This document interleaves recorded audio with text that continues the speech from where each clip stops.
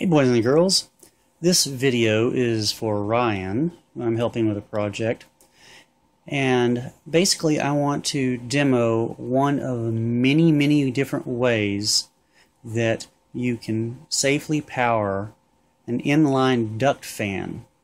Ryan is putting a duct fan in one of the long runs on his house to get a little extra pressure on like a 40-foot run or something like that, pretty long run.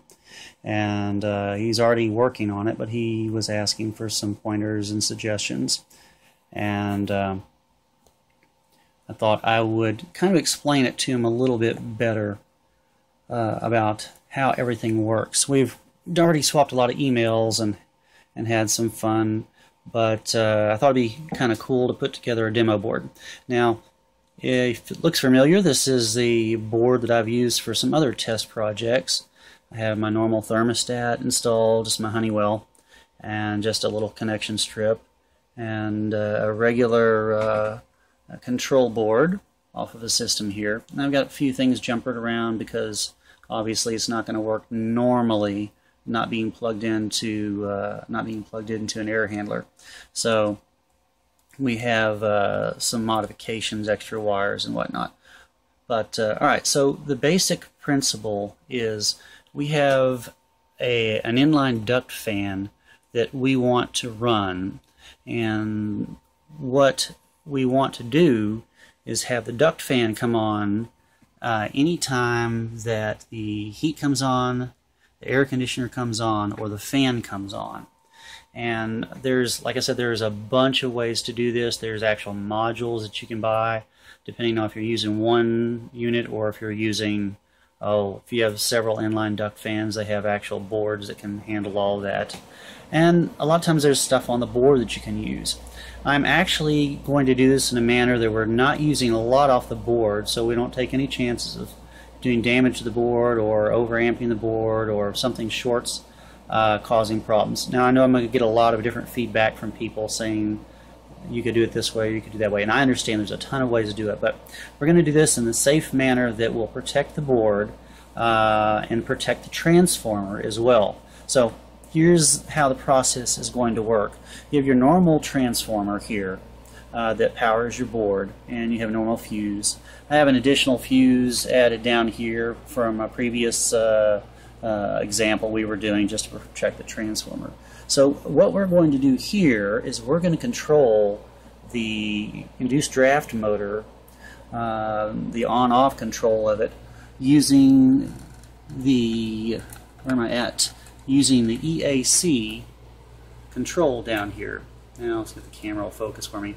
EAC. Now this particular board has two EACs, 1 and 2, and I believe on this particular board one's neutral and the other's positive. I think I tested it and they came out 120 volts. Most boards just have a single EAC, which is 120 volts, and then you use the common taps for your neutral leg.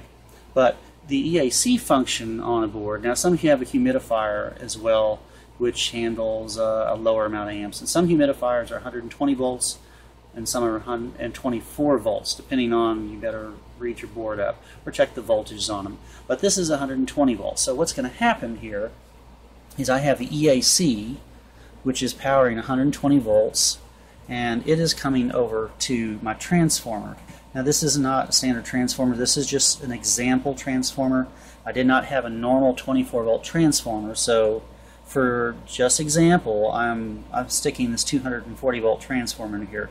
The outputs on it are only 9 volts, so naturally 120 in is only going to give me 5 out, and 5 out is not going to close that contactor, and I'll get to that in a minute. So what I'm doing is a little bit different. So needless to say, we have the EAC, which is powered over to the input, 120 volt input on my 120 volt to 24 volt transformer.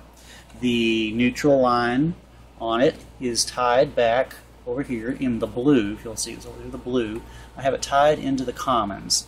Now if you have a common tap on the board free, that's great.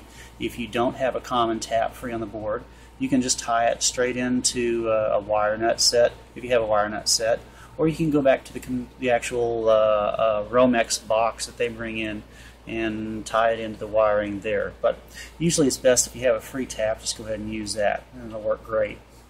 So once we get over here, normally the low voltage 24 volt side would come out. You'd run your 24 volts out and pick one of the two lines. It doesn't matter which one of the 24 volt lines, and put a 3 to 5 amp fuse. I like a 3 amp fuse better. And then the wires go from there to your contactor. Now, I don't suggest using a contactor unless you have an enclosed box.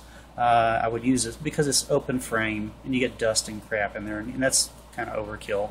Unless you have multiple items you're running or something. You can use a large relay like this. This is a little overkill as well, but this has a pretty high amp rating. Now, it's important that you make sure that the amp rating of your relay is going to be, just for safe sake, at least twice the amp rating of your actual your blower, inline blower motor. So inline blower fan. This is overkill. This is something more similar that I would use. This has a lot of extra terminals. You don't need all the normally open, normally closed. You just need one normally open terminal. And this is a fairly good example. That's empty over there. You have the coils, and then you have contacts, and you have two normally open. This is actually off a furnace. This is rated. This particular one is rated to handle a 20 amp heat coil off of, I can't remember what furnace, but they have some small ones like this that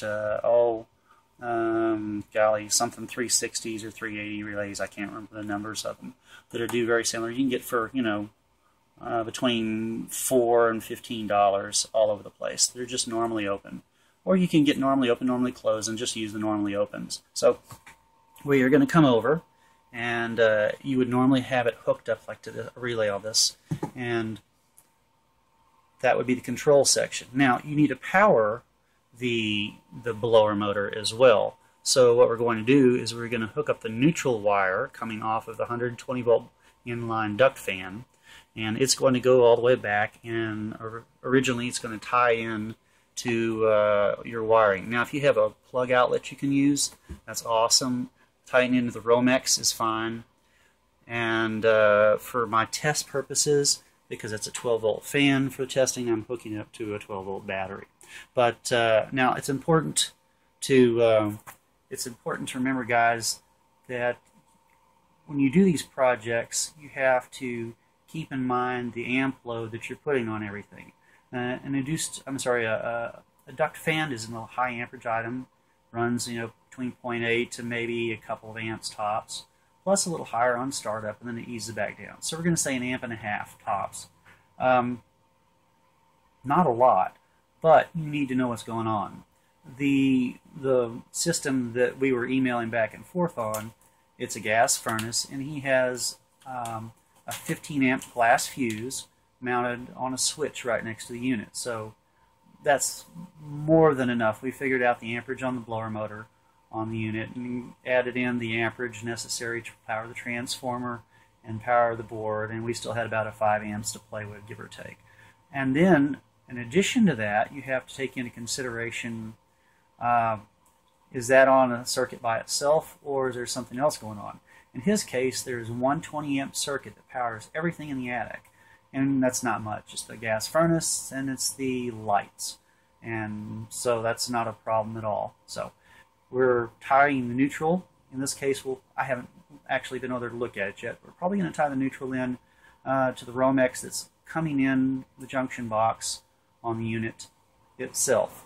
And unless we add an extra electrical box on one side or the other of before the switch or after the switch, depending on what looks safest and how everything works out amp-wise. But you have to take all that into consideration. I just want to throw that out there. Safety first, and make sure that the Romex that's being used to power the furnace and everything is rated.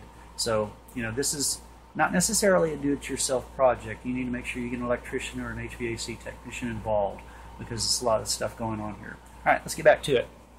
So we have looked at the system, And so far we have brought control power over.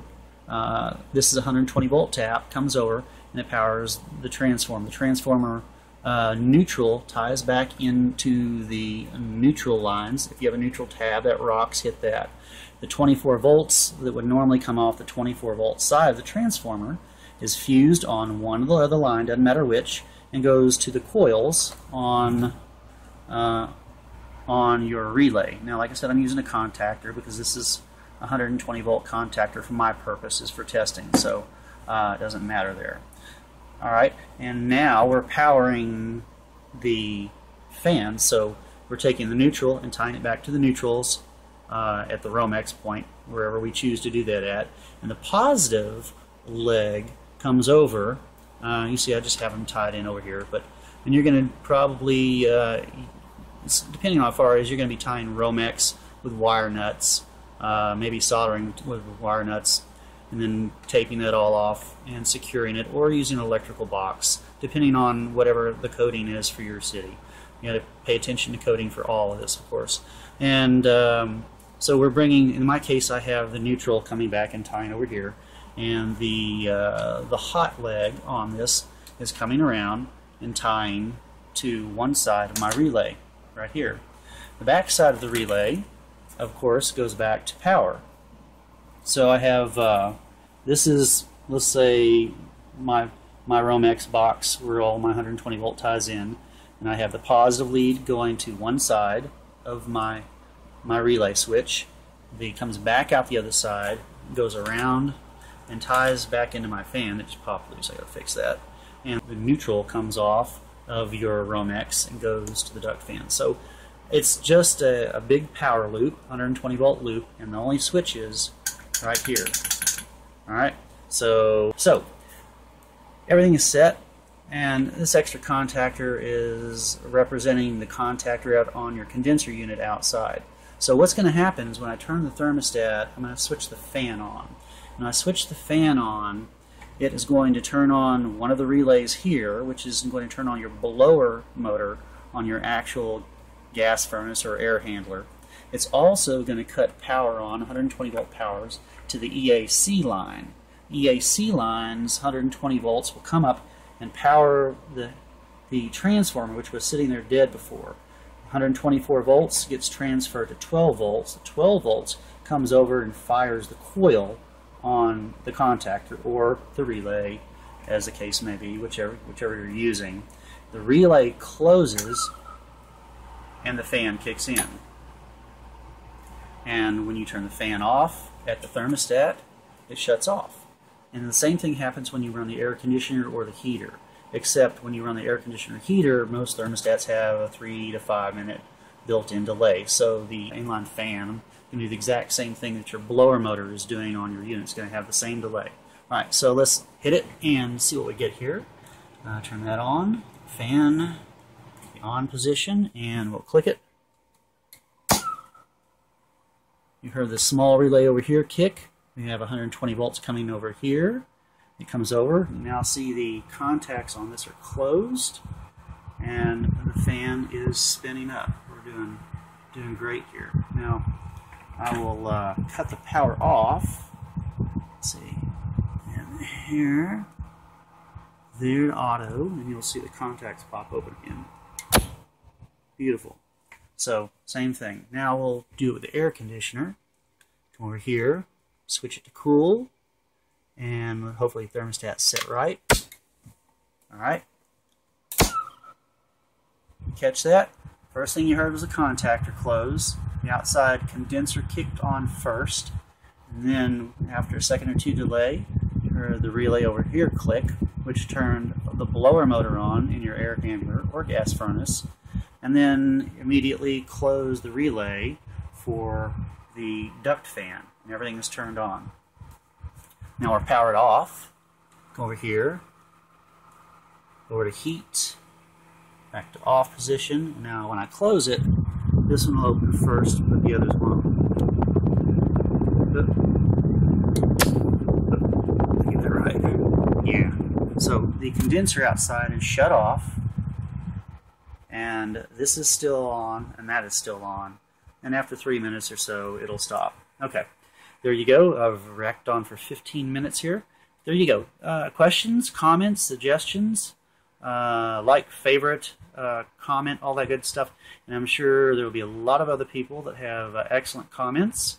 And I've seen a few products out there that I'd like to post up, but I'm already at 15 minutes, so if you have some cool links you would like to put, please go ahead, and I'd love to hear what everyone has to say. Thanks a lot.